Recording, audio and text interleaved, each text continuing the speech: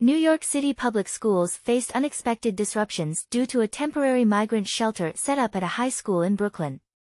Around 1,900 asylum seekers were relocated to the school for safety during a storm threat, with raising concerns about potential flooding at their previous shelter. The decision to switch the students to remote learning for the day drew mixed reactions.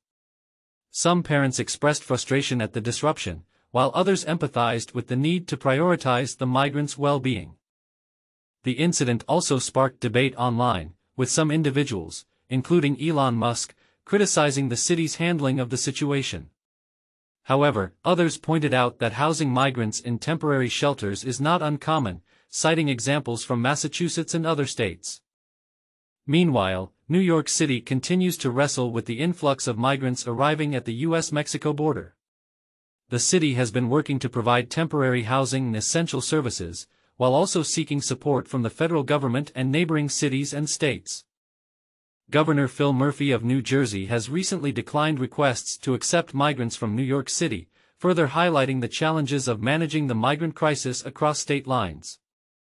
Mayor Eric Adams has responded to the pressure by reversing planned budget cuts to the New York City police and fire departments, citing the need for additional resources to manage the influx and ensure public safety. Thanks for watching. Like, comment and subscribe for more information.